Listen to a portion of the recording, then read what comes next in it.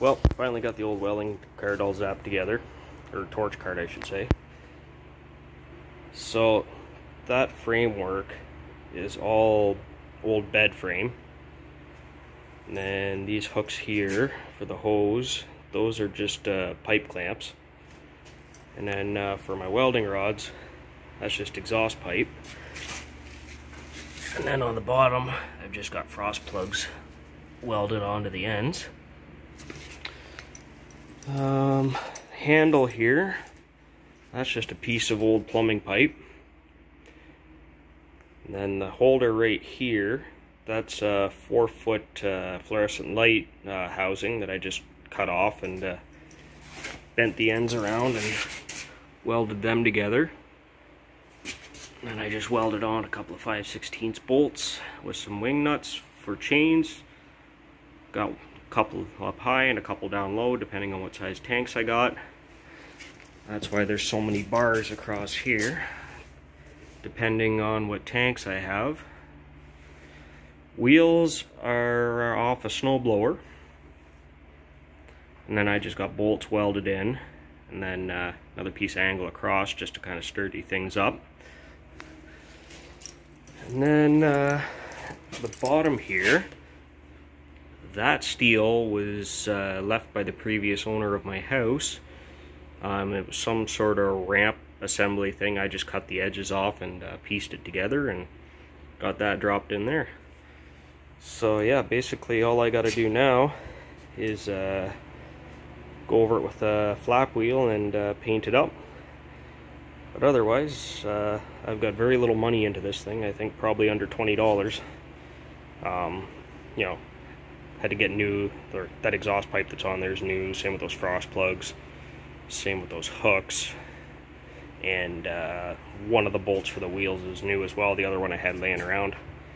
But yeah, damn sight cheaper than $200 that Princess Auto wants for one. So I got her home here, just used the old free Honda front end loader, worked pretty good. Actually, I should tell you a bit about this thing. So, got this thing off a buddy of mine in the fall. The engine was seized up solid on it.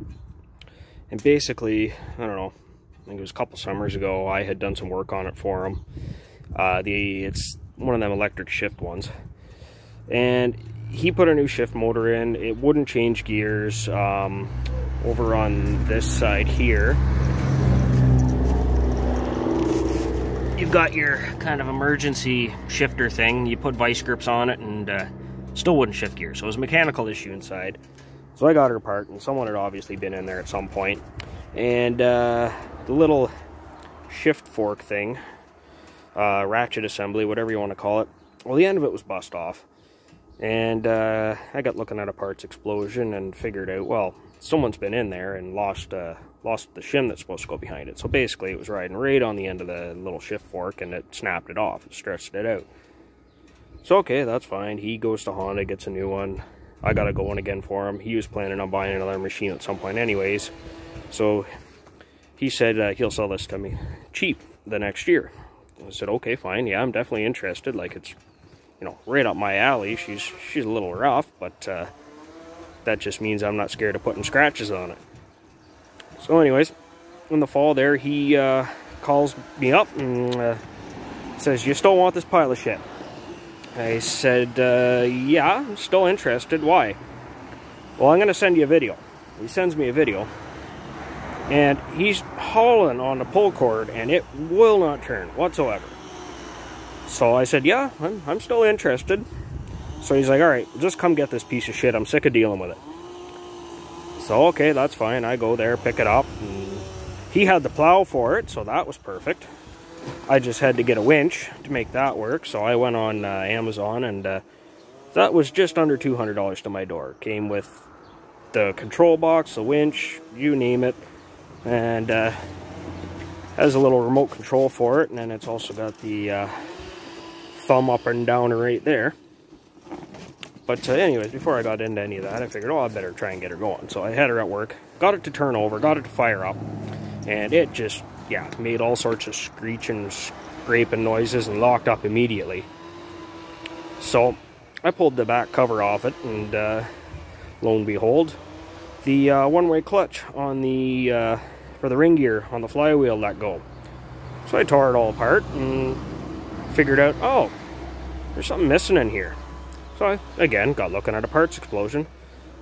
Well, there's supposed to be a needle bearing assembly between the ring gear and the crankshaft, and that was not in there.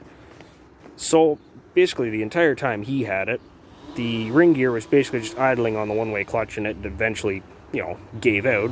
But, you know, that's kind of to be expected. So whoever's into this motor did not know what they were doing. They must have had a handful of leftover parts, but I ended up going on eBay, finding a used flywheel and ring gear and all that stuff. The only thing I had to buy from Honda was a $5 shim that was, of course, missing as well. Got her slapped back together, and runs pretty darn good. Got the worst of the chunkies cleaned out. Just kind of brake cleaned them down the drain hole for the oil, and ran her a little bit with some ATF in it, and then swapped out the filter with a new one. I got a bit of ATF and diesel oil in there. But yeah, she runs pretty darn good. I'll fire it up here for you. It's just been running, so it's not cold start or anything.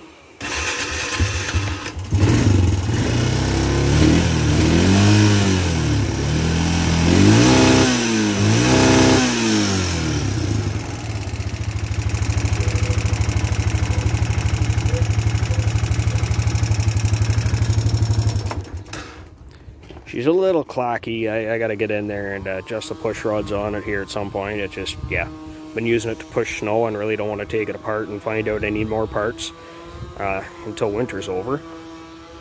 Yeah, my buddy was nice enough too. He gave me the foot stirrups. Those are off of Kawasaki. They were a little big for it, so I just trimmed the ends off and re-welded them back on and gave her a shot at Tremclad, and those are working pretty good. And then I went and added the buddy seat on here. And that's actually one of them corner back seats out of an 03 S10. So yeah, I welded a piece of pipe to the bottom, just tickled that onto the bar, tacked her on back here, and yeah, it works pretty good. She's good and sturdy, it ain't going anywhere, and then just folds up out of the way. And then I added this here reverse light, and I got her tied into the reverse light circuit on the dash. So you put her in reverse, it comes on, you put her back in forwards, and it goes out. Then I also wired in a toggle switch up here so I can turn it on all the time, but it's wired into the key so I don't leave it on and drain the battery or anything. But yeah. Oh, and I put new tires on it and front wheel bearings, but that's, yeah, as far as I'm concerned, that's just maintenance stuff, but overall, pretty happy with it. Anyways, thanks for watching.